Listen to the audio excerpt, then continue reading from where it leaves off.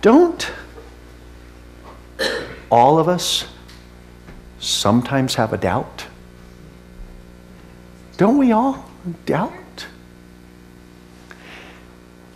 And yet, how often do we talk about those doubts, those fears, those questions? Sometimes we hide those doubts behind masks of pretense. Oh no, I never question. I wouldn't want to be like Thomas. I wouldn't have sunk like Peter. But don't we all have doubts? He was named one of the strongest disciples, and he truly was. He was a twin. There were two of them. He was a soldier. And days before, Jesus says, we're going up to Jerusalem, and I'm going there to die. And Thomas says, and I'm going there with you, and I'll die right beside you. It's not just hot air. He's serious about it. The other disciples, including Peter, will try to talk Jesus out of it. I'm not going to let you go. And Jesus tells Peter, get behind me, Satan. But Thomas is convinced this man is worth dying for, and we're going to Jerusalem, and we're going to die, and so be it. He's a soldier ready for battle. He's going on to the battlefield. He knows that he very well may be requested to give up his life, and he is heading out regardless. He sees it as an honor and a privilege. He is not a coward. And maybe we have taken and put a label on a man that is inappropriate. We've taken one moment that we need to be more than thankful for. Because Thomas does for us what you and I would, frankly, have wanted to do if we had been there. Thomas takes things very seriously. And while the others might be going a little bit crazy, he says, look, you all say you've seen him. That's wonderful. I don't know. But I'm not going to believe it unless I can put my fingers there where those nails went in, unless I can feel that spot where the sword went in his side. The movie's built on that kind of a same storyline, if you will. This Roman soldier is trying to find out where Jesus' body is. And he's going to come to a place where he's actually going to see Jesus. And then he's going to have to decide, do I believe or not?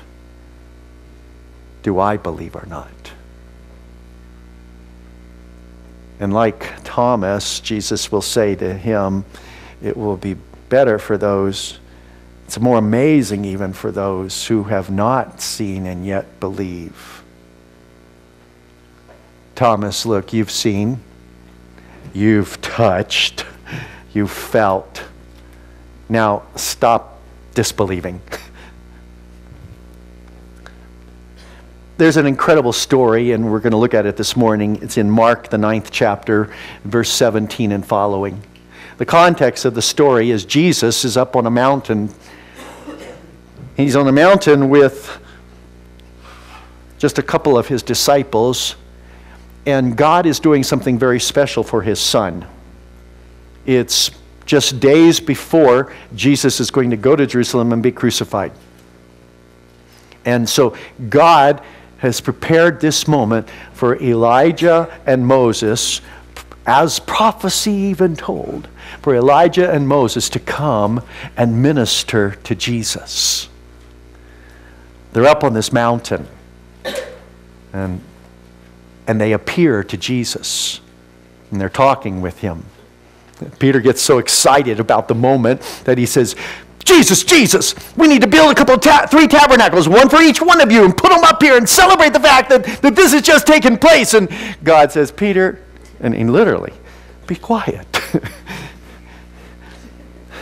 Be quiet. This is my son. Listen to him. It's one of those moments that we really shouldn't interrupt. Father, has brought 2 faithful servants to meet with Jesus, to help strengthen him, to help encourage him, to help him go into this battle that he's about to face. Have you ever been on a gurney ready to go into the operating room? And you get preparing to go into that operating room and you're just a little bit nervous, or maybe even downright scared. And perhaps it's that serious that you've been told, we don't know if you're going to last through this or not. I still remember the day that the doctor said, okay, we're going to do bypass surgery on you, Bill. I'm like, oh, wonderful. Get to have the chest split wide open. Now they've changed this. It's a little bit nicer. That was not what was going to happen to me. Saw right down here with Virgil's skill saw, okay? Take Daryl's pliers and pry you open. I'm like, this is not looking fun at all. And just before you go in, have you ever had somebody stop then, grab your hand, and pray with you?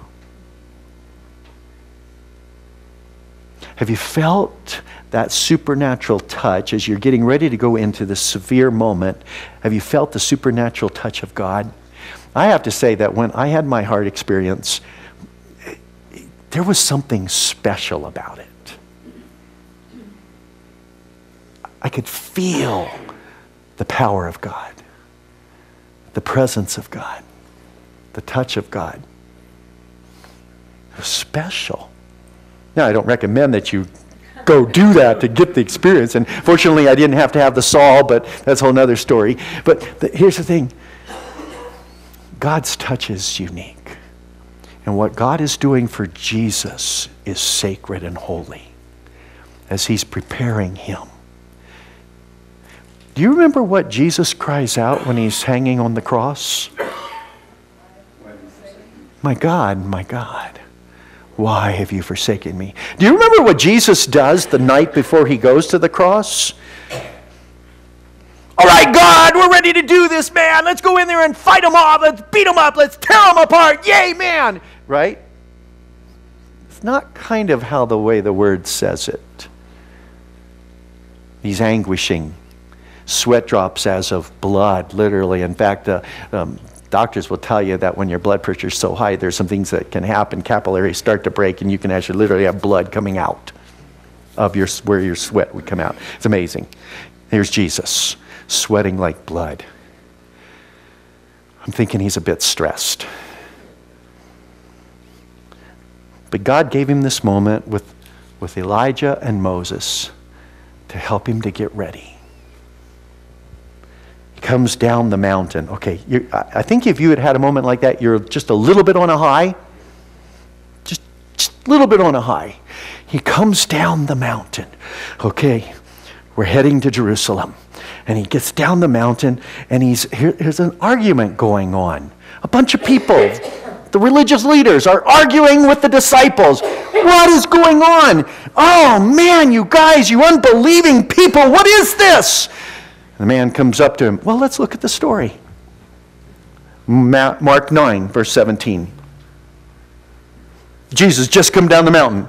You unbelieving generation, what's going on? And a man in the crowd answered, Teacher, I brought you my son who is possessed by a spirit that has robbed him of speech. Whenever it seizes him, it throws him to the ground. He foams at the mouth, gnashes his teeth, and becomes rigid. I asked your disciples to drive out the spirit, but they could not. You unbelieving generation, Jesus replied, how long shall I stay with you? How long shall I put up with you? Bring the boy to me. So they brought him. When the spirit saw Jesus, it immediately threw the boy into a convulsion.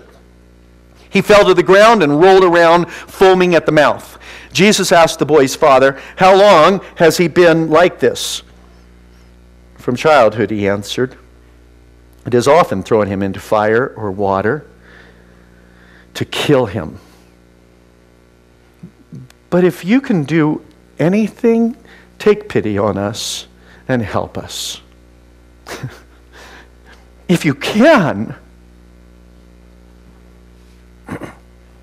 said Jesus. "Everything is possible for one who believes." Immediately the boy's father exclaimed, "I do believe. Help me overcome my unbelief." When Jesus saw that a crowd was running to the scene, he rebuked the impure spirit. "You deaf and mute spirit," he said, "I command you, come out of him and never enter him again." And the spirit shrieked, convulsed him violently, and came out. The boy looked so much like a corpse that many said, "He's dead." But Jesus took him by the hand and lifted him to his feet, and he stood up. Don't we all have doubts? See, friend, circumstances can influence our belief. Here's a little boy possessed by a spirit. The spirit is causing him some great problems. It's throwing him to the ground at times, and they had fires in their homes where they'd cook and on, so there'd be times they'd throw him into the fire. He would throw him into the water, the spirit would, and try to drown him. He may actually also have something like epileptic type seizures. He's foaming at the mouth, gnashing his teeth. His body's become very rigid like somebody with a seizure, and he's suffering. Okay, please don't make anything from this, but today we would call things like that stuff like autism and epilepsy, wouldn't we? Now, let me be really clear. I am not saying that somebody who is autistic has a demon. Okay, just hear me clearly on that. I'm also not saying that somebody who's epileptic has a demon. Please hear me clearly, okay? But to help us understand what this father was going through, the best example, the best comparison would be, look at a family who's facing a child with autism. And they're unable to talk. And then unable to communicate. And that's this little boy. Look at a family that's got a child with epilepsy and a person who's just going into seizures. And the body becomes rigid and they literally lose control and almost a sense of not being conscious. And if something like that happens and you went into an epileptic seizure and there was a fire right there, you'd be vulnerable to falling in that fire and burning and hurting yourself very seriously. And so it just helps us to understand a little bit what this dad's been going through. And he's heard that this Messiah healer guy, Jesus from Nazareth, is there, and he's been healing all kinds of other people. And you've brought your son. And, frankly, you don't mind going to the disciples because you've heard they've been healing too. So you go to the disciples, say, please just cast the demon out. I understand that's what you guys do, so please. And he comes, and they're unable to do it. Now he's distraught. And in addition to that, now you've got worse than Job's friends having a conversation. No, the word says they're having an argument. And the religious leaders are here arguing with the disciples about this boy and they're calling it his sin. And the disciples are frustrated because they've been trying to cast the demon out and have been unable to do that. And so there's this real battle going on. And Jesus, who is all excited because he's just been with Moses and Elijah, his father said, everyone be quiet. And Jesus comes down into this argument and says, oh, this unbelieving generation. How much longer must I put up with you?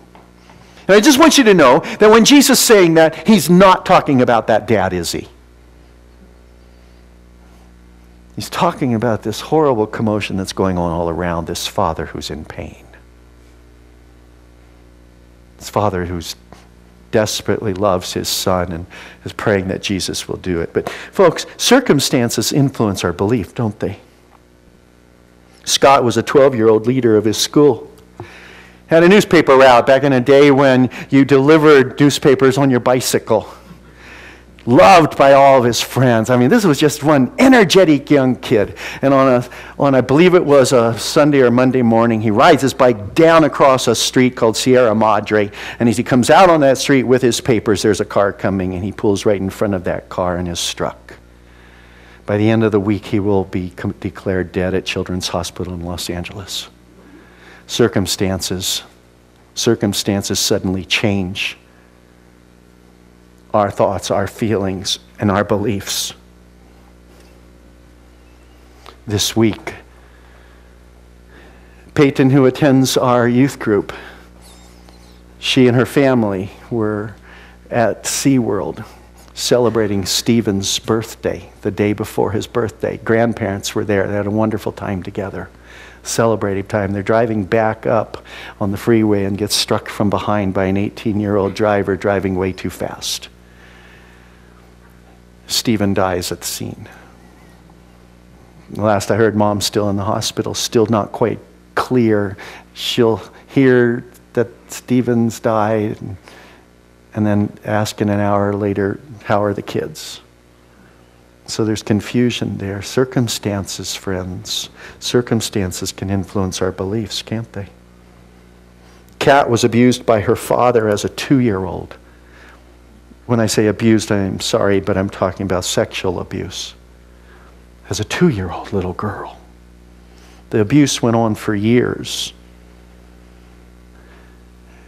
How can Kat have a positive attitude about God as Father in light of the father figure that she had? Circumstances can influence our beliefs. Angry dads, emotionally wounded mothers, neighbors who sexually harm a minor, a son who does not speak and often has fits that nearly kill him. Circumstances can influence our belief. What has happened in your life that influences your belief? Or may even make it hard for you to believe? As I was preparing this message, I couldn't help but thinking that sometimes the diagnosis of a doctor can influence our belief. Think about that. We almost treat doctors' diagnosis as more powerful, more significant than even God's word. You hear the word like cancer,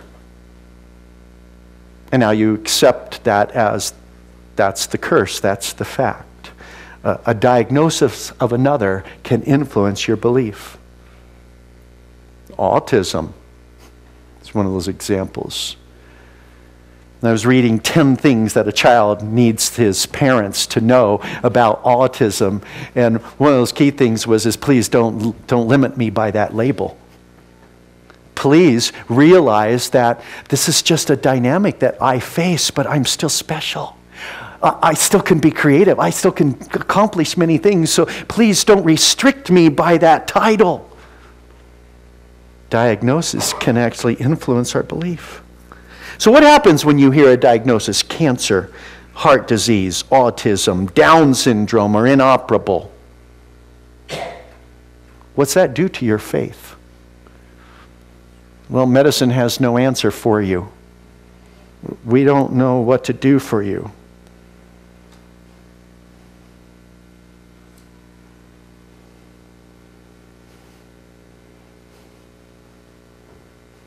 Modern medicine is pretty miraculous.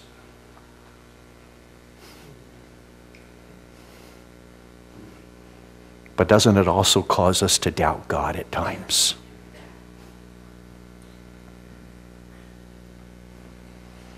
So Jesus starts conversing with the man. So what's going on? What is happening here with you people? And this man comes up and says, my son. He starts telling his story. And Jesus makes this incredible statement. Everything is possible for one who believes. Everything is possible for one who believes. But he says that after the man who's actually said, if you can do anything at all for my son, please have mercy on him. If you can. And Jesus responds, what? If I can? God, if you can, please help. The disciples wanted to help, but they couldn't do it. Jesus later will explain to them, and please note again, Jesus doesn't get mean to the disciples in this moment. He doesn't turn and say, what's wrong with you guys? Again, he's not the one saying to the disciples, you unbelieving generation of disciples, don't you get it? You have power and authority to cast out demons. How much longer do I have to spend with you? That's not who he's talking to. He's talking to those who are in outright denial and rejection of who he is. So later the disciples will have their conversation with him, and they will ask him, Jesus, I'm sorry, Jesus, but it was really frustrating. Why couldn't we cast out the demon? And Jesus will simply respond, sometimes they take extra prayer. And many of the texts will also say, and fasting. Some forces of darkness take more work than you might be able to address with just a simple spiritual snack.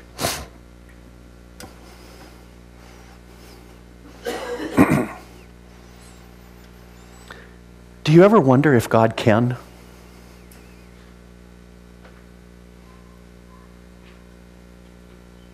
If you can, Jesus, please help my son. Do you ever wonder if God can? Can he heal the loved one? Can he help supply the financial needs? Can he raise the dead? I think our bigger challenge is not, God, can you? Our bigger challenge is, God, why don't you? Because pretty much, don't we believe that God can do the miraculous? If he raised himself from the dead, can't he do the supernatural beyond what we can think or imagine? He actually said to these same disciples, you're going to do greater things than I have done. You're going to cast out demons. You're going to heal the sick. You're even going to raise the dead. You're going to be able to pick up poisonous snakes and not die. He wasn't trying to tell us to start worshiping those poisonous snakes or to start worship services around them, but that's another story as well today. But he's saying, you're going to be able to do supernatural, incredible things. Do you all believe that? Because you're those disciples he's talking to also. That you have supernatural resources at your hand to use if you believe in Jesus Christ. Our question is not, if you can, God, because we believe he can. Our challenge is when he doesn't. Why not? Why not, God? It's the challenge Job was dealing with. His friends had a lot of answers. It's all about you, Job. You've definitely screwed up, sinned, been bad. And if you'll just finally confess your sin, then you'll be healed.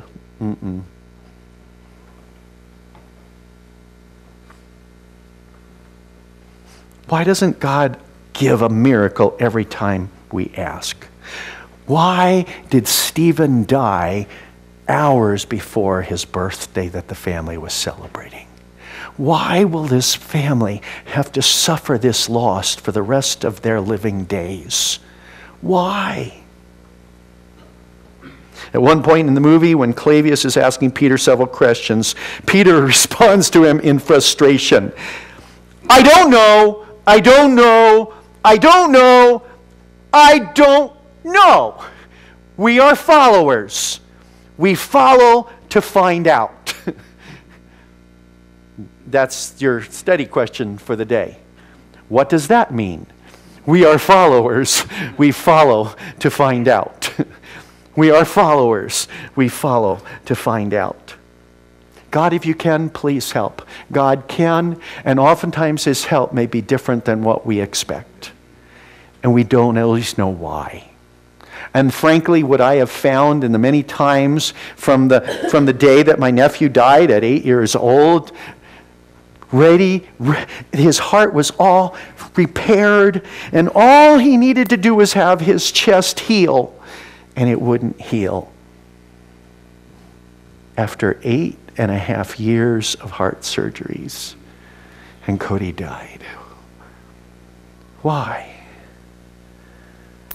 Scott, who I mentioned earlier, Stephen this week. Why? And one of the things I've found is that there is no answer to that question, why, that will make me feel good. God could explain it in detail, and it still wouldn't make me feel good. Because my why is, I'm hurting, God, I don't understand. So the one thing I know, that when somebody's in that deep kind of a pain, that God is loving enough and big enough to accept it when we raise our fist at Him, we holler out at Him, we get angry at Him, we walk away from Him, we want to reject Him, and He's able to say, I still love you, and I'm still here for you. Because the great I Am says, I am with you. And that's what we need. The promise of His presence, because frankly, no answer to that why is a good enough reason. Incidentally, just in a quick aside, please don't tell somebody when somebody they love died, especially a child, God needed them. Whoa. This is the God of the universe who controls history and time, has all the resources of heaven at His disposal, and He needs a little child more than mom or dad or brother or sister or friends do? Please just don't use that phrase. If you have to say anything when you're talking to somebody who's hurting deeply like that and crying out why, speak with your arms and your eyes. And if you must put words to what you want to say, then simply say, I care. And I know God does too.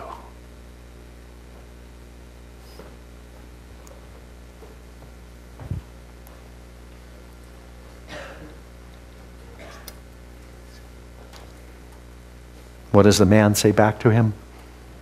Jesus, I believe, but help my unbelief.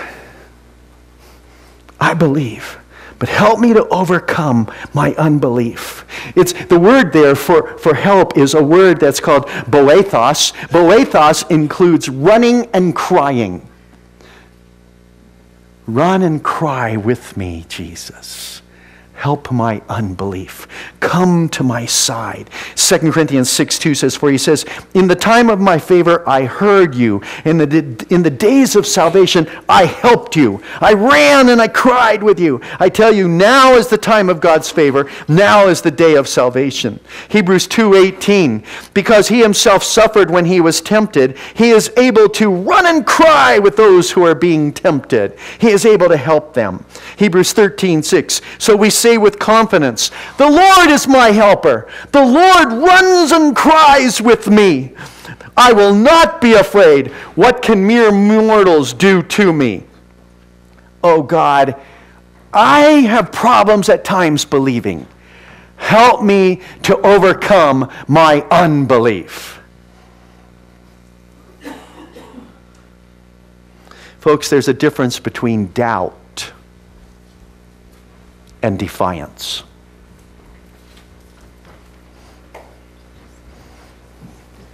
Welcome back, kids.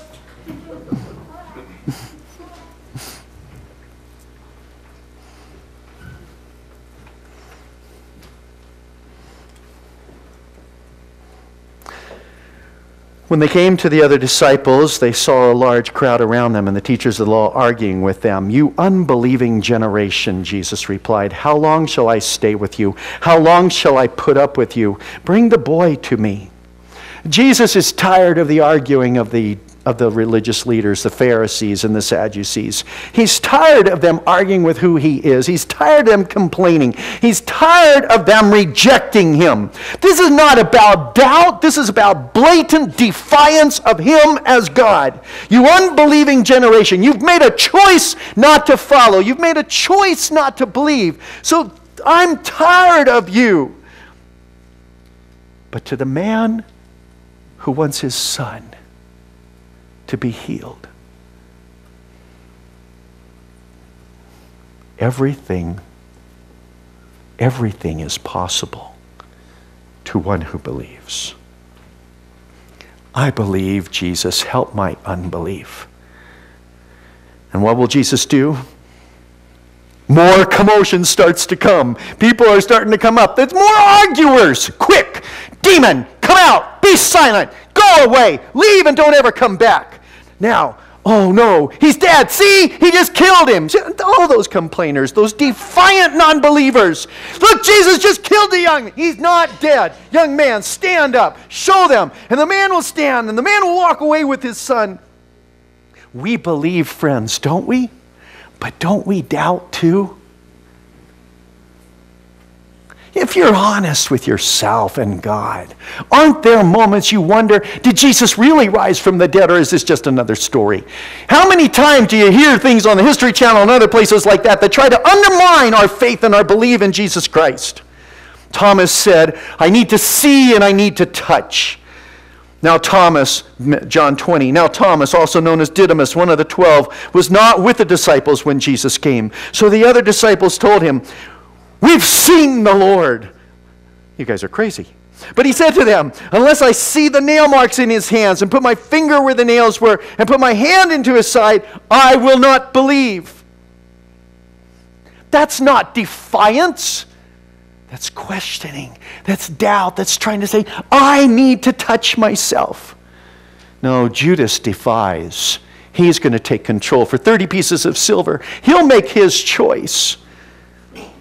Peter doubts. He's standing there on the water. Yes, folks, he's standing there on the water. He's walking towards Jesus. He realizes that there's a storm blowing all around him and the waves are splashing him. And suddenly he looks down and he comes to his senses and realizes people don't walk on the water. And what does Jesus say to him? As Peter said, Master, rescue me! And he grabs a hold of him and says, why did you what? Why did you doubt? What kind of guy was this Peter? He's out there on the water already. I mean, what's he got to doubt? He's experiencing that nobody else on that boat experienced. No one else got out of there. No one else was getting the privilege. Why not? Because they were afraid. There's a difference. There's a huge difference between doubt and defiance. Pilate washes his hands of Jesus. Festus, King Festus and King Agrippa, they said, well, that's an interesting story, Paul. Come back and tell us more another day. There's a difference between doubt and defiance. Don't we all have doubts?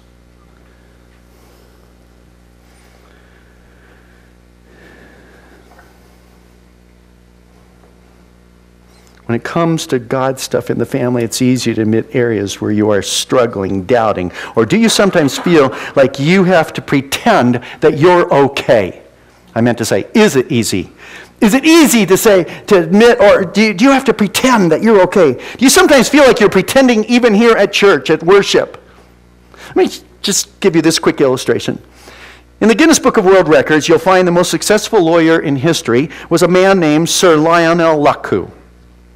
He won 245 successive murder acquittals as a defense attorney. He was knighted twice by Queen Elizabeth, and he was appointed Queen's Counsel to conduct court work on behalf of the Crown. Wouldn't it be cool if we could have the legal opinion of a towering intellect like Sir Luckhoo to help us answer some of the greatest riddles? Well, guess what? One day, someone did exactly that and went to Sir Luckhoo and said, they challenged him to take his legal skills and apply them to the evidence of the resurrection. He spent several years studying the historical record. He finally summarized his conclusion with this, quote, I say unequivocally, this is an attorney, guys, who, by the way, was not a Christian. I say unequivocally that the evidence of the resurrection of Jesus Christ is so powerful that it compels acceptance by proof, which leaves absolutely no room for doubt. Sir Luckhoo became a Christian at age 64 as a result of his research. Matthew 28 says, the disciples come to see Jesus. It's at the last day. He's about to ascend to heaven. It's what this movie is a lot about. And says that the disciples came. And verse 17 says, when they saw him, they worshiped him. Wouldn't you? If Jesus came walking into the room right now, literally just stood up here, and you could actually touch him like the disciples touch him, not just put your hand through a ghost, it's not an image, it's a real thing. Okay? If you actually could touch Jesus, wouldn't you like worship and celebrate? But don't miss the rest of the verse. And some doubted. And some doubted. These are the guys who ate with him, these guys who did miracles with him, these guys experienced all this stuff, and yet some still doubted. John 20, verse 27 following, then he said to Thomas, put your finger here, see my hands. Reach out your hand and put it into my side. Stop disbelieving. Stop doubting and believe, Thomas. And Thomas said to him, my Lord and my God. Incidentally, that is the first time Jesus is referred to with that kind of declaration. It's an incredible supernatural moment for Thomas. My Lord and my God. You are God, Jesus. He's getting it. By the way, this is before the Holy Spirit comes. He's getting it. This is not just an incredible man risen from the dead. This is God standing right in front of him. And he's down on the ground. He's like, oh no, God, my Lord and my God. And then Jesus says to him, Thomas, because you've seen me, you have believed. That's wonderful. But blessed are those who have not seen and yet believed. Folks, will you admit your doubts? And because if you don't, then you won't get to the second piece of what the Father prayed. I believe, but help my unbelief. Will you admit your doubt so that you can come to that place of saying, help my unbelief? Will you confess, God, I believe, but there's times I wonder. God, I want the resurrection to be true.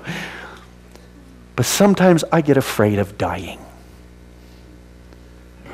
God, I want you to supply my needs according to your riches. But sometimes I doubt that you will. Will you admit your unbelief? Because if you will, you're going to open up the door for what happened for Thomas to see incredible things. It's really about honesty with God, isn't it? Let's pray. Jesus. If we haven't had one of those crisis moments, it's probably still coming down the road. There's those moments that we just have no answer for. Like Stephen dying on Monday. Or the pain that his mom and his sister, his stepdad, his father, the grandparents, all that they're feeling. We have no answer. We can't explain. We have this sense that you do care, though, that you are there, but we don't understand. And there's times that the circumstances we face cause us severe doubts, questions. God, I thank you that it's when we're honest about our questions that you respond with kindness and love. But when we defy you, when we argue with you, and not like the arguing of a parent that's grieving, but when we just argue in our intellectualism or our super spiritualism, we fail. God, we doubt. But you are faithful. Help our unbelief. Before I conclude this prayer, with everybody head bowed, you could be one of those people that's doubted whether Jesus really is Son of God. You're here today even, and you've had these twinges inside that there's something more to this. But you've never said yes. And today is the day that God's inviting you to say, come, help my unbelief. One of the things I know that the honest searcher, the honest seeker, God will show himself and help them to believe. Do you want to believe in Jesus? I invite you, just raise your hand and say it as a statement to him. I want to believe in you, Jesus. Yes.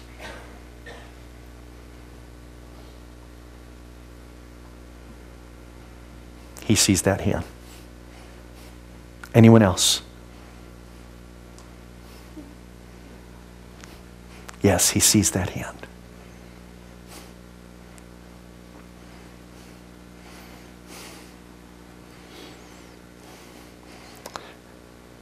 Before you leave here today, tell somebody that you know,